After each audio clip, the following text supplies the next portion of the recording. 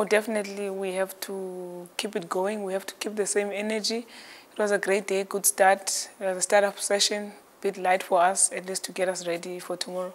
But I think the big day will be tomorrow where we have to focus because it will be a day before a game. I don't think we need much motivation because we know if we win tomorrow's game, it's last 8. So for us, we don't need any motivation. We are going there to make sure that we give our best, like we've been giving our best in the past few games. So actually, we don't need motivation. This game is motivation itself. We've played Netherlands before, and they hammered us. So I don't think we need motivation. I think they are a great team. Technically, they are very good.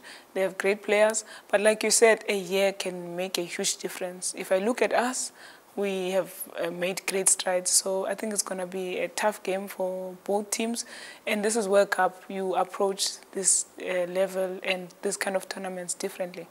Our technical analyst was talking about that this morning when we had our post-match analysis, and that's what we actually have to work on because we've actually considered on set pieces.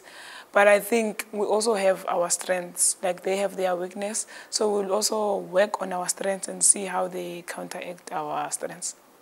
No, actually, I don't think it's about me proving myself. I think the girls that came on did a great job, and they did it well. We proceeded to the next round. I think at times it's not about who's playing; it's about like the team. I'm happy to be back, and I know that, and I'm hoping that I'm gonna also give my best. And if I get the chance to play, just give my best for the team because we have one goal as a team to make sure we proceed to the next stage, which is the last 8.